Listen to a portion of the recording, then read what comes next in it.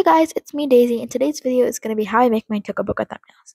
So obviously, first things first, you're going to want to go and either to the movie studio or in a house with a green screen and just, take a screenshot of your character and props. So as you can see right now, I'm grabbing some props, and now I'm back at the house.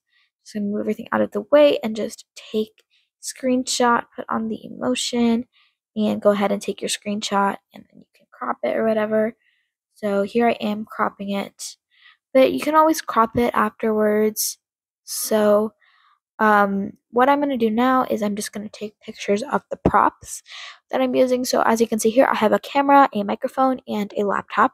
So I'm just taking some screenshots and cropping them later. And so now I'm going to show you that I have this sunray picture. I also have these marks, which you'll see in a second, right here. And all this stuff I got from Pixar. So if you don't know how to do it, here's how.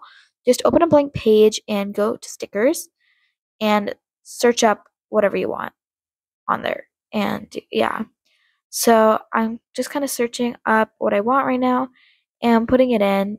But the thing is, you can't see on a screen recording, and I didn't realize that, but I am. This is all you really have to do. Just search it up and put it in and save it. So now we're going to go to get in, screenshot a background. So I'm going in the office and I'm going to screenshot this area right here. So now what you're going to do is open 9x16 on IBS Paint. And once you do that, just put your background image and just kind of adjust it. And what I like to do is I like to blur it. I don't really know why, I just like to. Then put your character in, go to selection layer and click bucket. Now you just need to use the bucket on the edges of the area and then erase the background when you go in your layer. So now you're going to go to effects, go stroke, and then if there's any errors like there was for me, you can just go erase, or if some area got missed out, you can always just go add that in with a white brush. It worked the same. At one point my stroke would never work, so I would have to do the whole background, the whole stroke on my own, but it was really just on the bottom part of the character. So I did that, and then I went to drop shadow. I accidentally clicked back again, but so now I'm just doing drop shadow, and now I'm doing shadow around the character. So I just do around the face, the hair, the neck, and one side of the character, and then also one side of the accessory. I didn't want to do it on the pen because I didn't think that would fit. So now I'm just doing a little touch up and highlights, which are pretty easy. You just kind of draw a line and a dot, kind of like an exclamation mark. And now I'm doing some more highlights. I just like the way this looks. I don't really know why. Now I'm doing blush using the airbrush and red. And so now I'm going to go add in my camera, and I'm just going to repeat the same process that I did with the character so that you can easily see what I'm doing again if you didn't see it the first time. So yeah, I'm just kind of going on to now I'm moving on to the laptop, which is the third prop. And it's really the same process. You just select the background with bucket and then go on the original layer and erase the background.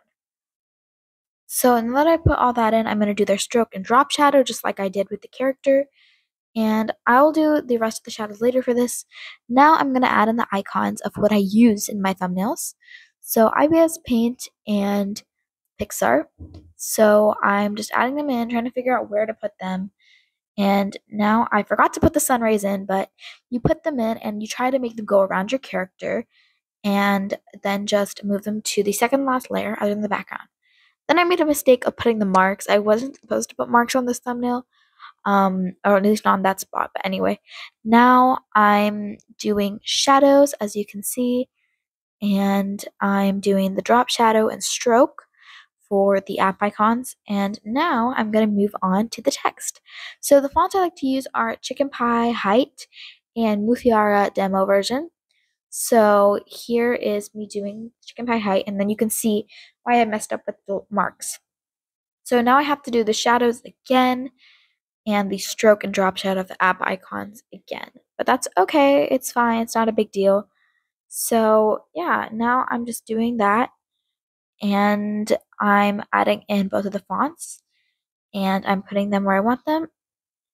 So now what I'm doing is I'm going onto a new layer on top, and then going on to my selection layer, aka using the magic wand, but it wasn't working, so I went to selection layer and used bucket again, and then I went back to my layer.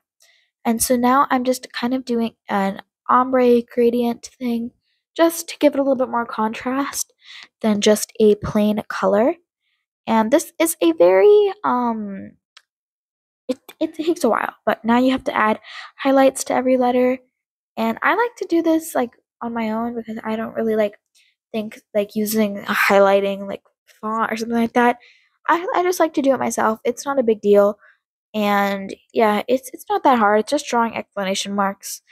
And so now I'm just repeating the same thing with the bottom text, but I have to do a stroke first. And doesn't that just look so much better? I don't know. I think it looks so nice, and I really like the way it looks. So that's why it pays off in the end to do this really tedious process. So now I'm doing the highlights for the bottom text, and it's just really easy, really simple, just lines. So literally that's it. It's not hard to do, but it just takes a little bit, especially if you have a lot of text. So then I go and do stroke on the text again, and then I'm gonna merge the layers and then do drop shadow. And there you go, guys. We have the complete thumbnail. Subscribe!